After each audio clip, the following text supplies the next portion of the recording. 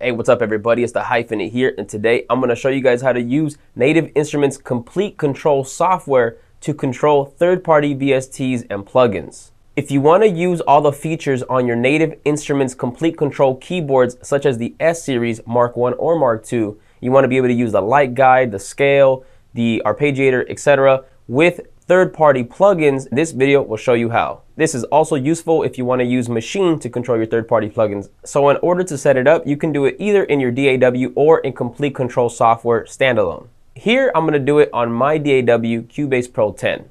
So I'm going to add an instrument track and load up Komplete Kontrol. Then from here, you're going to go to the arrow that's near the magnifying glass.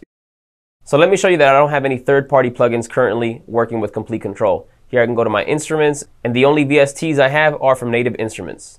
In order to add third-party plugins to Komplete Kontrol, on this same menu, go up to where it says Edit. And there you'll see Preferences. Click on that, and then go down to Plugins. Here you'll see a list of the plugins that are currently installed into Komplete Kontrol. Click on the Location tab, and there you'll see the containing folders for those plugins. Go to Add, and search for it wherever you have your third-party plugin. I'm going to load up Track God, which I have installed on an external hard drive. Select that folder that contains the actual VST plugin,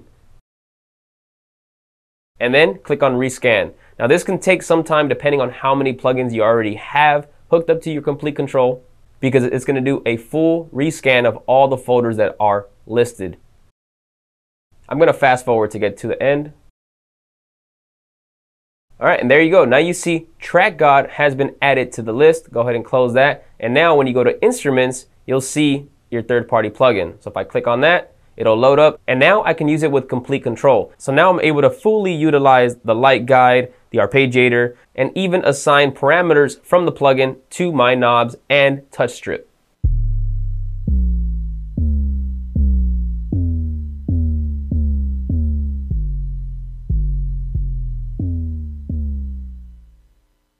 So there you guys have it. That's how you use Komplete Kontrol software with third-party VSTs and plugins. This also applies to being able to use Maschine for third-party VSTs and plugins. Please make sure to drop a like on the video, drop a comment if you have any questions, and please make sure to subscribe. I have a lot more videos coming soon. I'll catch you guys on the next one.